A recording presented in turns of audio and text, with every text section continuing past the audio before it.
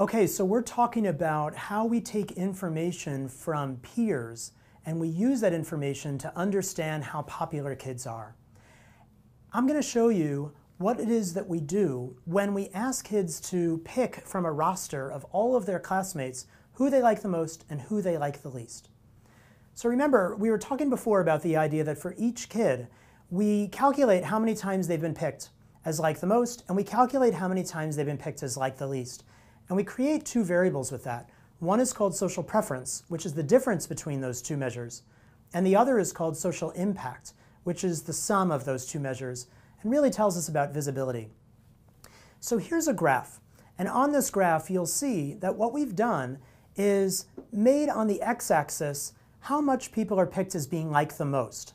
On the right-hand side, you can see high scores of being like the most. And on the left-hand side, you can see being like the low scores of being like the most. What you can see on the y-axis is that we have like the least. High scores indicate being frequently picked for being like the least. And on the bottom, you can see that you're infrequently picked, so you get very few nominations for being like the least. You might have previously thought that being like the most and being like the least were kind of two ends of the same continuum. It turns out that's not the case. In study after study, what we find is that the number of nominations you get for like the most and the number of nominations you get for like the least, they're not associated at all. They're not at all correlated. So these really are two very different things, which is why we look at it on this type of axis. What we do then is we look at how much you have a high social preference score, which could be plotted as a diagonal, and a high social impact score, which can also be plotted on the opposite diagonal. And once we do this, we're able to identify 5 different groups of kids. The first group of kids are the kids that we call popular. So the popular kids, in other words, they tend to be very frequently picked as being like the most by others. They're very infrequently picked as being liked the least by others. So that's what we would call popular. Their counterparts are the kids that are rejected. So they're opposite, therefore. These are the kids that are very frequently picked as being liked the least, and they're very infrequently picked as being like the most.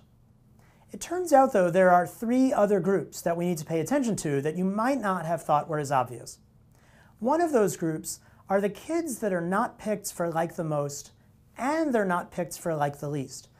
And what researchers have found, and much of this was done first by John Cooey and Ken Dodge, is that that group of kids can be referred to as neglected.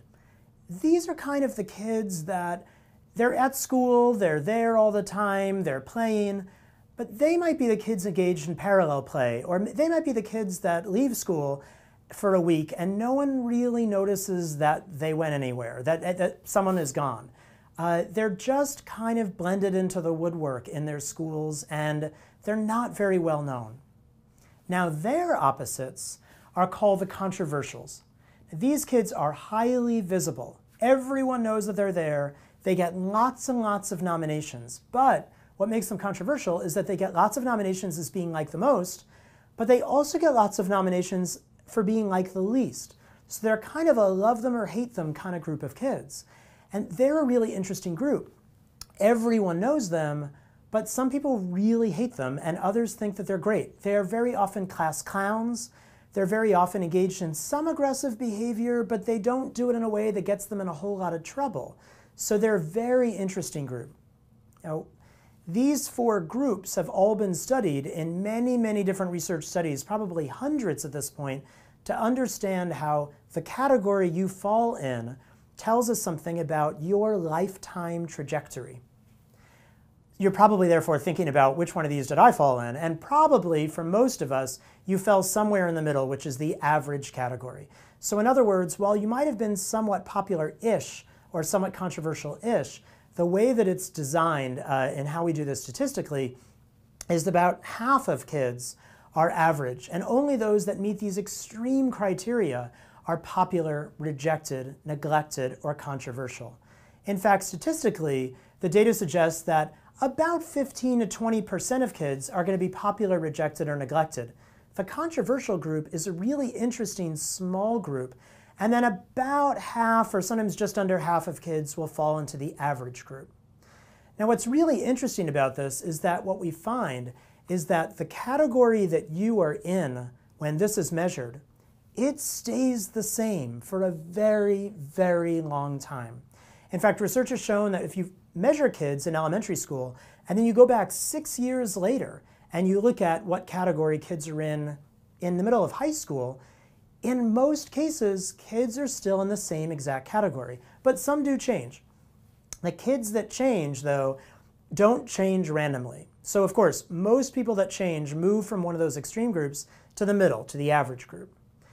You also might see that kids will move from one group to the closest next group. So the populars might become controversial, the controversials might become popular.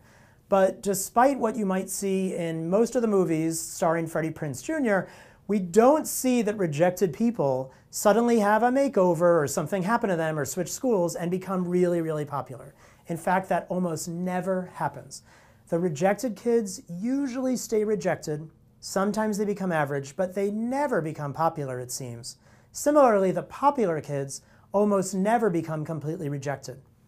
Interestingly, the one group that does seem to be most likely to change are the neglecteds.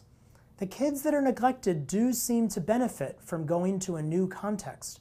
And when they get to a new school or when they meet new people, they can become rejected, they could become popular, they could become average, and they are least likely to stay in their category. The only group that they're least likely to become a part of over time are the controversials, because that's their opposites. What we'll talk about next are some research studies that have shown that even kids that switch different kinds of contexts dramatically tend to reestablish what level of popularity they had remarkably quickly.